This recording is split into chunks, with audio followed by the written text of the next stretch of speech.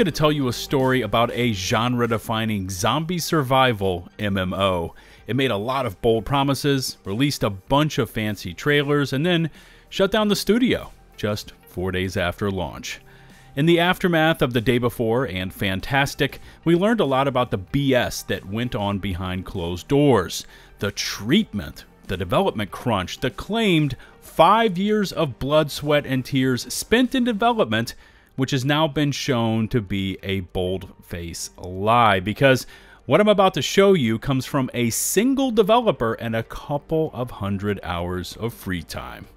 Welcome back to the channel. It's LtBuzzLitebeer, and out of all the drama and build-up to the launch of the day before, this day after Parody project was born. Thanks again for all your continued support for my content. Remember to hit subscribe and ring the notifications bell to receive my latest upload alerts. Likes, comments, shares are of course greatly appreciated. And before we get started on this one, here's a quick word from today's sponsor.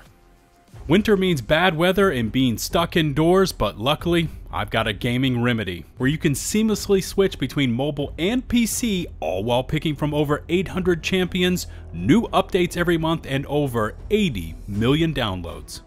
Raid Shadow Legends has no shortage of Sub-Zero champions. I like Sir Nicholas because his heal buffs are thick, and I dig that whole Bad Santa vibe. The Cursed City is waiting to test you with 100 stages in this free-to-play tactical turn-based RPG, and there's a little something here for everyone, even a mythical champion waiting as your reward. So if you're into collecting champions along with a deep storyline, strategic gameplay, big PvE boss fights, and PvP arenas, along with some pretty slick graphics, click the link in the video description or scan the QR code on screen to get big bonuses available only via my link. We're talking silver, XP brews, and everyone's favorite chicken! Additionally, once you're in-game, use the promo code RAIDXmas for new and old players. This all started when I stumbled across the Crimson Dev over on Twitter, who was proposing something kind of wild. He wanted to make a day before Parody trailer, not only as a learning process, but to clue viewers into how this could all be achieved. And it took him 400 hours and about $1,500 spent in the asset store. Now, throughout this development journey, Crimson consistently posted devlog updates, showing off his creation from the rudimentary kind of beginning building blocks up through combat and landing us on today's full Parody trailer. And again, keep in mind, this was made by one person on a shoestring budget in about 400 hours, not the millions spent in 5 years that FNTASTIC claimed was needed to produce what they eventually launched and then delisted. Now, from the moment you hit start on this Parody trailer, you get a sense of what FNTASTIC had possibly envisioned happening with their release, but either didn't have the technical know-how or the desire to achieve this level of results. And again, remember, $1,500 spent in assets, 400 hours of time, and one developer. So you do the math here. But you instantly start to see those cluttered streets and the overwhelming amount of ground clutter along with the setting, and that instantly sets off my Division Spidey sense. There's so much more here to interact with, though. You've got more obstacles instead of barren streets, more vehicles. There's just a ton more clutter. Now, at one point, the character loots a vehicle, and we get a look at the character inventory screen, which shows off a 3-system survival mechanic system we're kind of familiar with, which looks to be health, energy, and hydration, along with a character gear loadout and a full backpack system. A few moments later, we've got the character interacting with a closed door, entering a burnt-out shop, looking for supplies. Again, check out all the clutter on the ground. You've also got a few pulsing lights and this general sense that this place is f***ed and we need to get in and get out quick.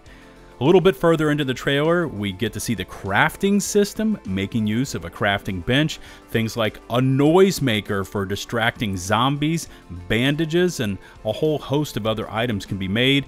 There's also a full scrapping mechanic that's been set up to break down items that are taking up valuable inventory space and weighing down our characters, along with a gunsmith for customizing weapons. Here you see the adding of the optics to this AR-V16. But up to this point, we've seen most of these items appear in that extraction shooter version called The Day Before, albeit they weren't working nearly as well, but they were there in some capacity. But from here on out, this is a whole new day after combat experience, starting off with the weather because it's snowing, and we've now stumbled into a full-on zombie horde. And check out those bullet damage mechanics. You've got things like decapitation and dismemberment of the zombie targets, things that were promised by the FNTASTIC devs, but never made it into The Day Before. From here on out, it becomes one big demonstration of what The Day Before should have looked like. We've got another player rolling up and helping out with the hordes and co-op action, flashlights toggling on and off, bandages being applied from the previous battle wounds.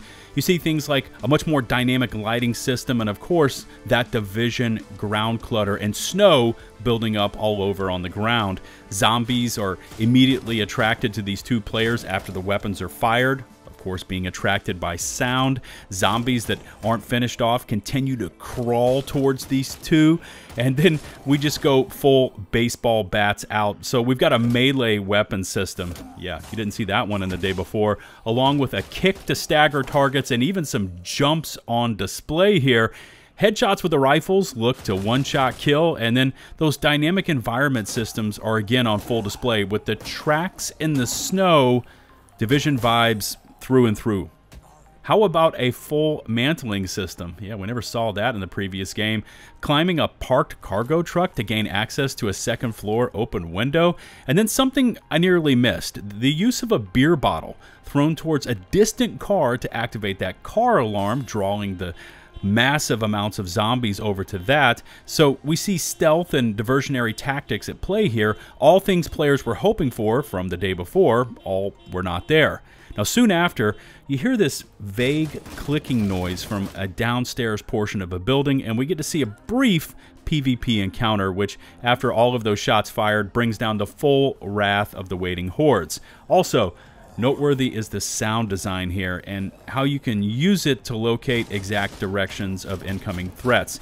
You don't hear it very much because I'm talking through this commentary, but it's there, and I could definitely tell that something was going on downstairs. I will, of course, leave links to Crimson Dev's Twitter and YouTube page. You definitely need to go check this entire thing out for yourselves, not only so you can just enjoy it, but to get a clearer picture as to how deceitful the messaging coming out of FNTASTIC truly was. If a single dev with $1,500 and 400 hours to burn can make a game better than theirs, everything we've heard about the years spent creating The Day Before, basically all that, throw that out the window because it's now all in question. Now, as of now, Crimson does not plan on turning this into a full-blown playable game, as he is planning a new co-op zombie experience, despite people like me telling him that if he developed this parody even further and placed it up for sale on Steam, we would buy and play it. And speaking of development, the brothers FNTASTIC are up to their old tricks. Latest reports from Games Radar and other sites claim that these two were already putting out hints that they were planning to begin work on a mobile title prior to The Day Before ever dropping. Furthermore, former developers for The Day Before who had been the victims of all that workplace mistreatment received job offers to work with the brothers again on their new mobile title, and the brothers just seemed to act like everything that had happened at FNTASTIC prior, all the mistreatment and shenanigans, yeah, none of that was real. Reports are that even after all of that, everything that they went through, some of these devs actually accepted the new job offers and apparently have begun work on the brothers FNTASTIC next looming failure. Again, I highly recommend you check out this full The Day After parody trailer for yourself, and those links are found in the video description. Remember to hit subscribe and ring the notifications bell. Likes, comments, shares are appreciated. All my socials are found in the video description as well. Shout out to the 189,000 of you that have stuck with me and hit subscribe. 200K is on the near horizon, and until the next one, this is LtBuzzLitebeer signing off.